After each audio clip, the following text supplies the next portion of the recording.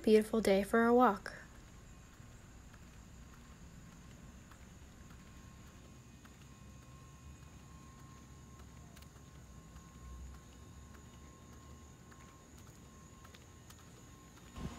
Whoa!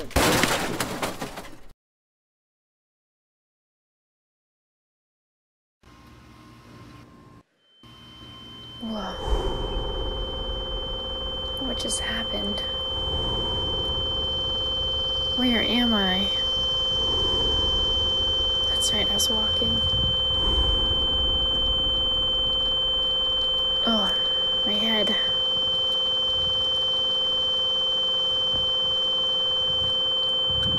Oh, I feel so dizzy, it's hard to walk. Oh, what's that sound? It's like piercing loud. Ouch! Oh, too bright, too bright. Oh, ow.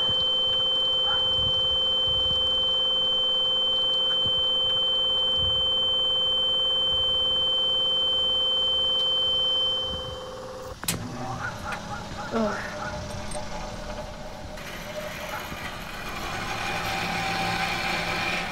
Oh, goodness. That sound. Oh, it's overwhelming. Something's definitely wrong.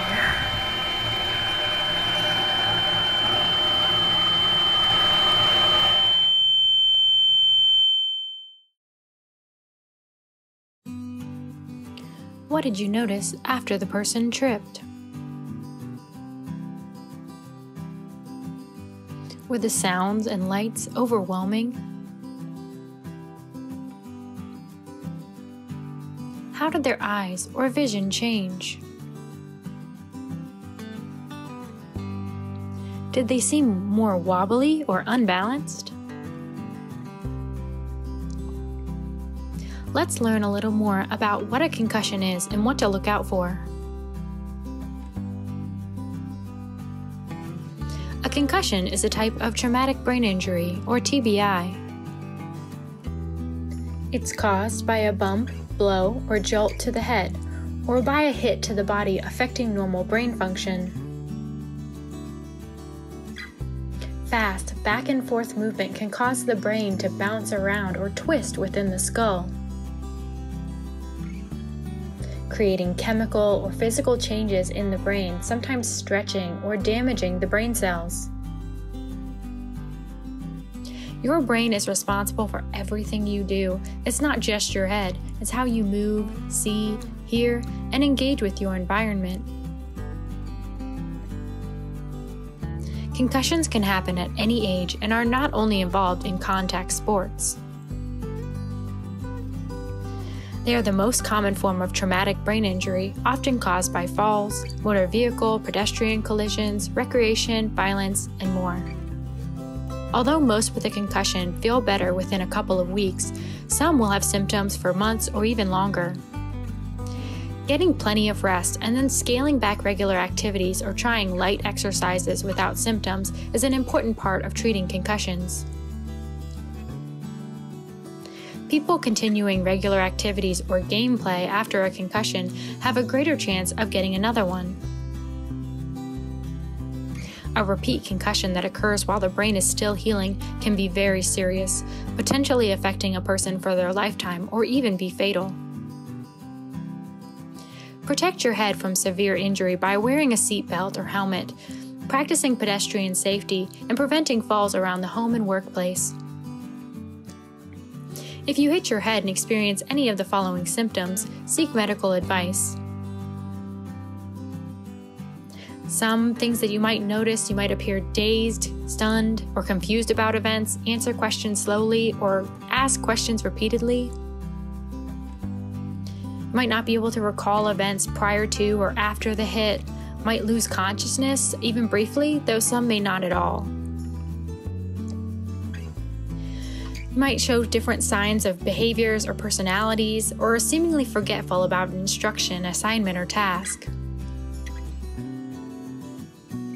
You might experience a headache or pressure within the head, nausea or vomiting, balance problems, or even dizziness. You might have your vision distorted, either blurry or doubled, or a swimming effect, sensitivity to light, motion, or noise, or just feeling sluggish, hazy, or foggy. You might have difficulty concentrating, paying attention, or remembering things, or just feel not right, feeling down in some way. Note that every person's experience is different and may have a different number of them or severity of symptoms. Symptoms can take 24 to 72 hours before they show up. Talk with your healthcare provider if concussion symptoms do not go away or if they get worse after returning to regular activities. Awareness about concussion does not mean living in fear or not doing the activities that you enjoy. It's about being safe, being prepared, knowing when to seek help, when to rest, and managing long-term symptoms. If concussion symptoms do not feel manageable within 1 to 2 months, you may be experiencing post-concussion syndrome or PCS. Managing long-term concussion symptoms can be challenging, but know that you are not alone and help is available. For more information, you can visit the CDC and Concussion Legacy Foundation websites. This has been brought to you by the Brain Injury Association of North Carolina.